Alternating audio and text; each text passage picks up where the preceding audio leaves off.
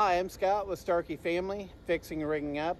And today, while I couldn't show the loading of the container on my flatbed trailer behind me, I am going to show you how to actually lock down a 40-foot container on a 48-foot flatbed trailer. If you haven't already, go ahead and hit the like and subscribe button. And let's get this video rolling. Thank you. Okay, first off, you're going to need 4 chains and 4 binders for this. So go ahead and get your chains out, lay them across on your trailer, 2 on the front, 2 in the back. Now what you're going to do is you're going to take the hook and you're going to run it through this hole, out this hole, come down to 2 different points, as you can see, and actually lock it back into the chain itself. Okay, so you've got to keep in mind that you're going to be throwing your chain across to the other side of the trailer. So make sure when you're routing your chains, you come in from the front, come out the side, go down through the rub rail, and back around. Now, if the container was slid back a little bit, it's actually more simpler to go through 2 of these round posts than it is how I actually have it. But that's the way it was set on the trailer. So it'll be fine. But go ahead and, I'm gonna go ahead and throw the chain across. And then I'm gonna latch it on the opposite side. Okay, from the other side, you're gonna take the chain. And as you see, I'm taking it around 2 round posts up front, just a little bit above where the container is. You're gonna wrap the chain around, hook it back into itself. And then right in this area, we're going to put a snap binder.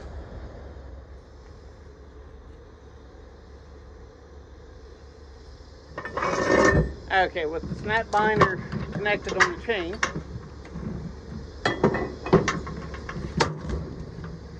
we're going to snap it. Now that we have that one taken care of, we're going to take the second chain. We're going to do the same thing. You run it in through the front, come out the side, go around the first post, second post, lock it into itself, and now we're going to take the chain and throw it across to the other side.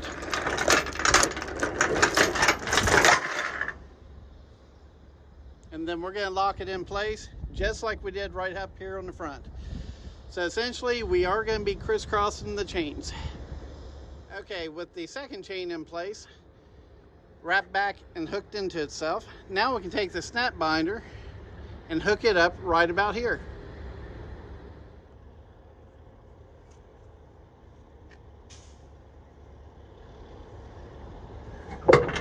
Okay, now we're going to take the snap binder, pull it in.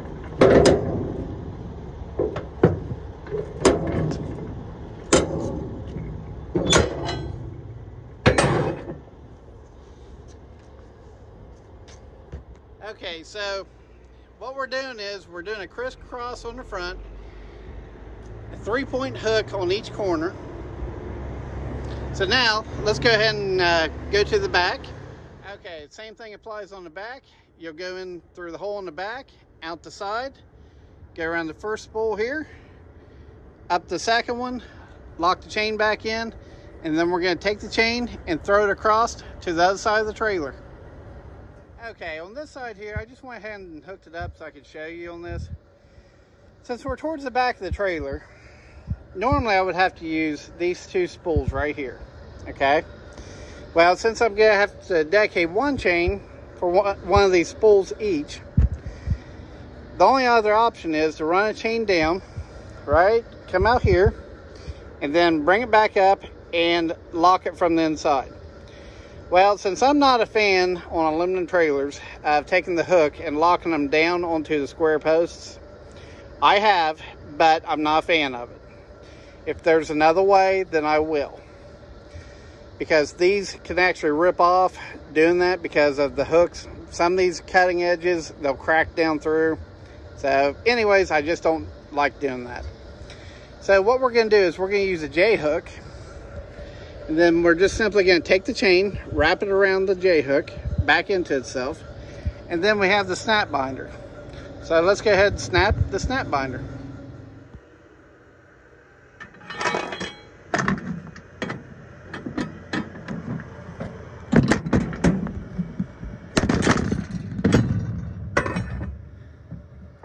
So the same thing applied on this side.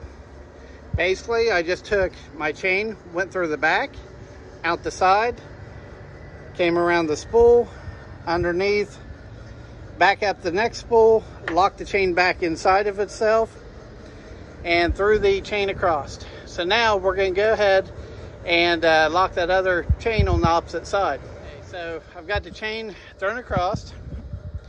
I've got the snap binder snapped. So basically all you're doing is on the front of the trailer and the back is you're going to make an X pattern. That'll keep the container from sliding forward or backward and side to side. And as you see, the container fits perfectly on the trailer because the trailer is actually wider than what the container is. So now the next thing is we're going to throw some straps over top of it. Okay, I put all the straps where I would like to have them at, and now I'm just going to go through and throw the straps over top of the container. Okay, so I've got all the straps thrown over. Now to lock them on the other side. Okay, I've got all the straps locked underneath the rub rail. So all I need to do now is just go on the other side and tighten it all up. Okay, I've got all the ratchet straps tightened down. So before I move on, I want to make sure that I tell you on your binders, since they're so close to the deck of the floor, you can't really wrap them with the chains. So just use a bungee, wrap around it, the arm of it. That way there's no way it can come undone. If for some reason a chain would end up coming loose or anything like that, you'll still have support there to hold it together. Make sure you do that on all four corners. Okay, so now is the time to go around and do the walk around. Make sure everything is taken care of.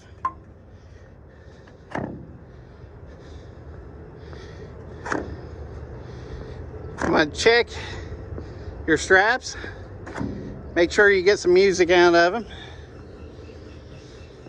Make sure you're not going to have any chains that are going to fall down around your tires or anything like that. So make sure you got them put up real good.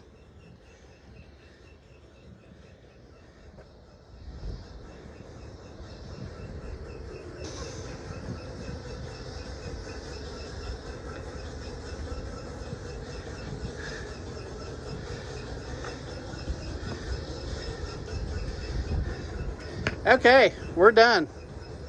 Okay, this is what the container is actually going to look like when you're going down the road. But I wanted to actually explain one thing on here. You may have saw through the video that there was a gap on the back of the container and on the front of the container. Well, this container is actually high enough, if you can tell, it's higher than my truck. If I use 4x4s underneath of it, it could possibly place me too high. So, that's fine. There's nothing wrong with this. You just have to understand that a container is flat.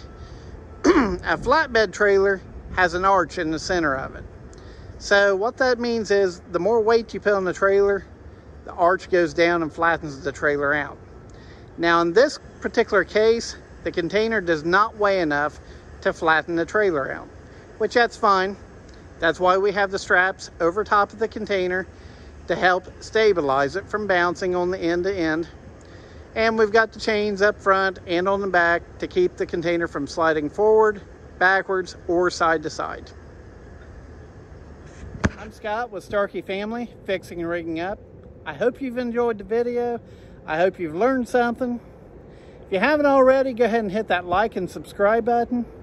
And please watch the rest of my videos. And also, I have another YouTube channel called Starkey Family Gaming and Fun. Check that out if you're a gamer. Have a good one. Bye.